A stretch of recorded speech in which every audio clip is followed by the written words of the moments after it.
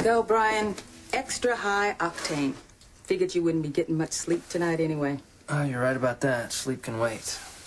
It's not every day that I cast out a fishing net and haul in a beautiful woman. You know, Brian, Doc said he remembered a search going on for some big name somebody. What if our guest turns out to be an uptown girl? You know, kind that never looks you straight in the eye? Well, I'll tell you what. We'll just wait till she wakes up.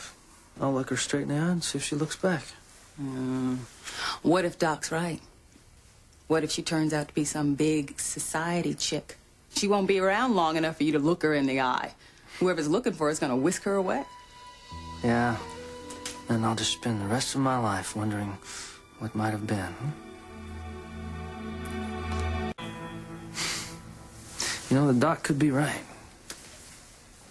You could be someone famous.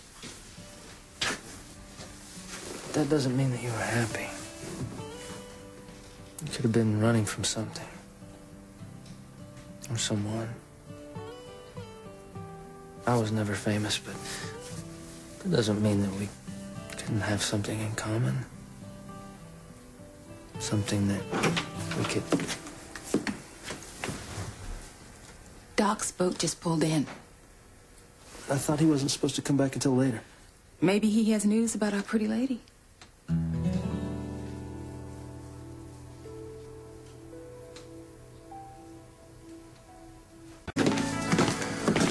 Has the patient opened her eyes yet?